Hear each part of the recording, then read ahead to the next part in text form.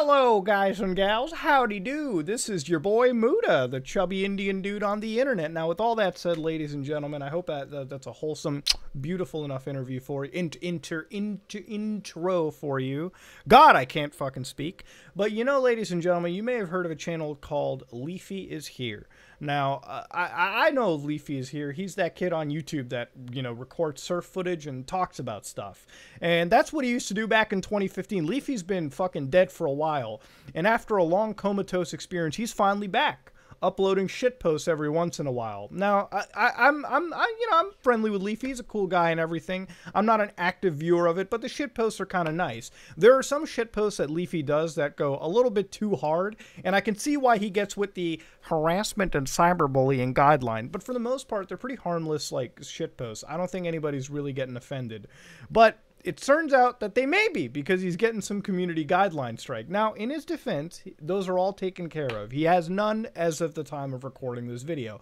But remember one thing, he had two, meaning that if he got a third community guideline strike, you ever watch that movie The Ring, when that girl Samara comes out of the TV and like licks your asshole after 7 days and somehow you die and shit? That's what was about to happen to him. YouTube was about to lick Leafy's asshole. They were about to go a little bit into his butt cheeks, you know. This is about to get serious. YouTube was about to community guideline strike themselves with how they were acting. But with all of that said, ladies and gentlemen, Leafy has been taken care of. He's not getting struck anymore. YouTube will not be eating out that nice asshole after 7 days. But it kind of leads me to a point where I sort of am a little alarmed why this even happened in the first place. The videos that he made were relatively harmless, so why is it out of nowhere that he's been getting hit with some of these guidelines? I've slowly been realizing that they're pushing out more of these guidelines to sort of stifle certain types of content on this platform. Now, and this actually completely shocks me a little bit. To me, I'm not so worried. I can always make other types of content, call it a day.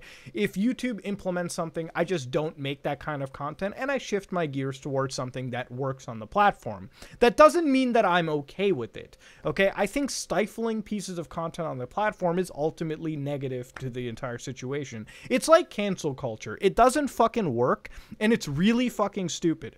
To me, somebody getting canceled is only okay if that person is doing something fucking illegal, if that person is hurting someone, or that person is actually violating the rules maliciously on a platform over and over and over again.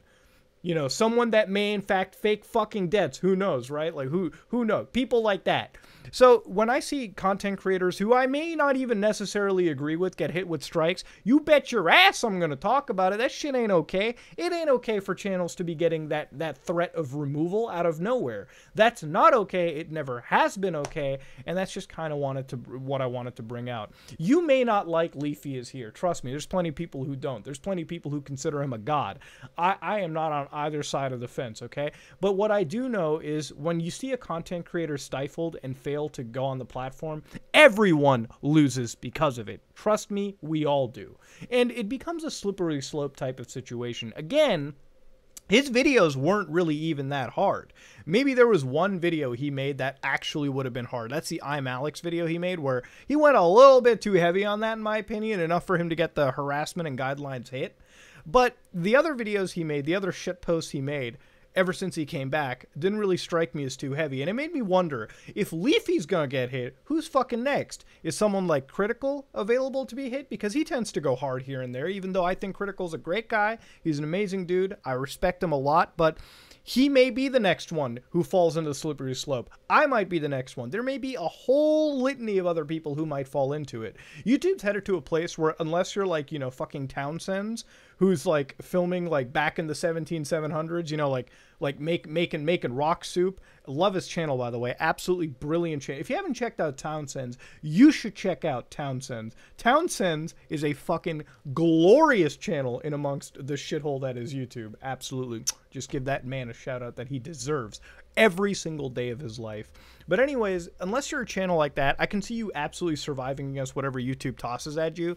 But for channels that sort of like to stir the pot and like get into this kind of commentary circle circle, or just content that YouTube doesn't exactly jive with on a political or like on a fundamental level, are channels that you can definitely see get stifled here and there for sure. And I'm not okay with that. I'm not okay with seeing any of that, and neither should you. You should not be okay with seeing some creators get treated unfairly, tossed to the wind, and ultimately shut down by YouTube because YouTube themselves just don't happen to agree with it. And I understand it's it's Google's website. They can do whatever the fuck they want, but YouTube has always been one of those websites where I've always looked at them as a site that has treated everyone 100% fairly.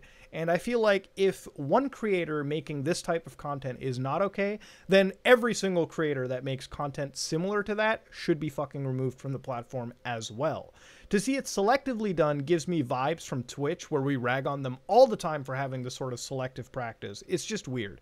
Now, I'm not going to feed into the conspiracy theories that Leafy is starting with, like Ethan doing all this stuff, because I don't believe that there's shit behind the scenes really being tossed in. And if there is, I'd like to see concrete proof. What I am just saying is this slippery slope of content removal kind of does alarm me.